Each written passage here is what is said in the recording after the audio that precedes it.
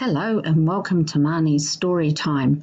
Stories and videos are created and read by Marnie and brought to you by Barnell Products. And we start our story at sunrise. Nathan was packing the sandwiches as Nicholas Alexander untied the boat. Now they were set and ready to go.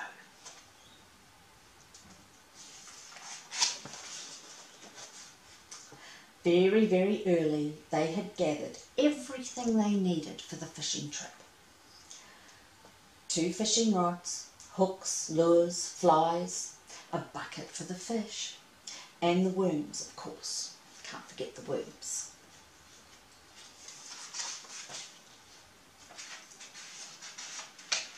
The boat softly crossed the waters to the rhythm of the motor's sound. Vroom, vroom.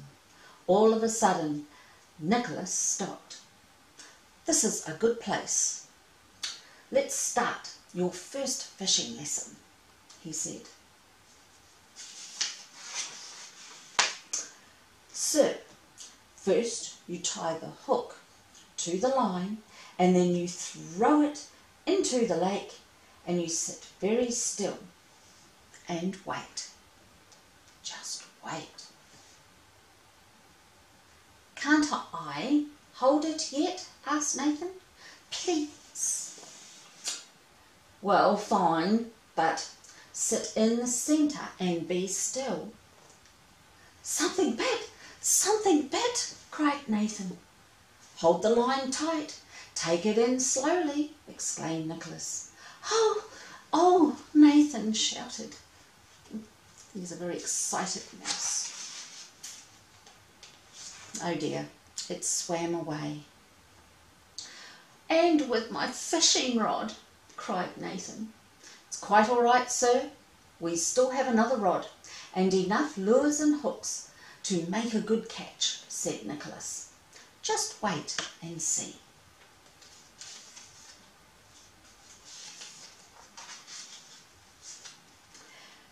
Three hooks, 5 flies and 7 lures later, Nicholas declared they had better try something better.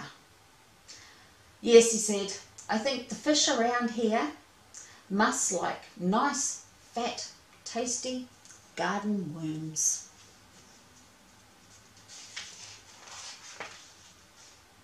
Nicholas Alexander looked for the worms. He emptied the can. He ran round the sides of the boat, but he couldn't find one. He sniffed and searched for the worms, and they looked all around until at last they found a hole in the lunch bag.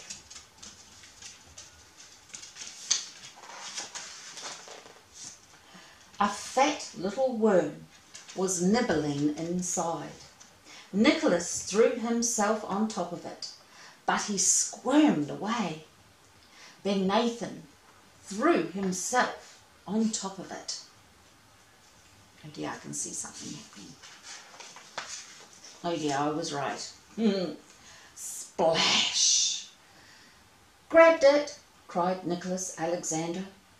They straightened the boat and they recovered everything but the fishing rod. "I told you to sit still," exclaimed Nicholas. "It's going to be quite impossible to catch a trout without a fishing rod. We might as well forget the whole thing." "I've got an idea," cried Nathan. And he took the worm with his trunk and he plunged his head into the water. Oh dear, it's an interesting style of fishing. A few minutes later he emerged, beaming rather proudly, holding a beautiful rainbow trout. "It's magnificent!" exclaimed Nicholas. "Congratulations, my friend. Quick, put it in the bucket. I can't wait to roast and taste it."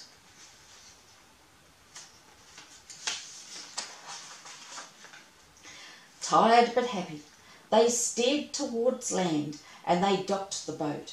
They built a nice warm fire and they prepared everything for a late, well-deserved tea.